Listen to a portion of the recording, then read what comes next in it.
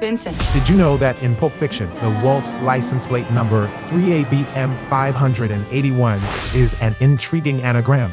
If you treat the digits as letters following a pattern similar to passwords, where 3 becomes E, 5 becomes S, 8 becomes 2 O's, and 1 becomes L, you end up with the Abum Sul. This arrangement is an anagram for Esmeralda, which is a clever abbreviation for Butch Coolidge's taxi driver's name, Esmeralda Villalobos.